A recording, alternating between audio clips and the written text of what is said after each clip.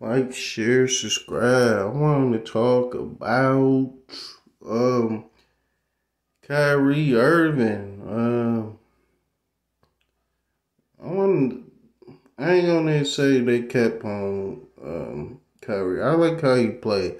The dude got handles for days, and he got different ways he can score. I feel he better than Stephen Curry. Stephen Curry, I ain't gonna eat Stephen Curry. He up there. I don't know how he keep winning, but he do it. I guess how they play, but he not better than Kyrie as a player to player. But I want to say this, like Kyrie, I ain't gonna say he ain't no winner. He a winner, but every team he get on, he destroys the team, bro. He did it with Boston. The only team he ain't do it with is with LeBron team. He destroyed the Nets team. They the reason why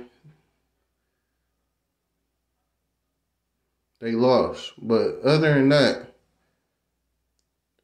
Kevin Durant and him, it been a failure for the Nets franchise. The whole years they been there. It don't even feel they been that long they been there. But if they both leave, it been a failure since they been on the Nets. And they can't watch that off of their legacy. And everybody can keep talking about them going to different teams. It don't make it no better if they go to another team.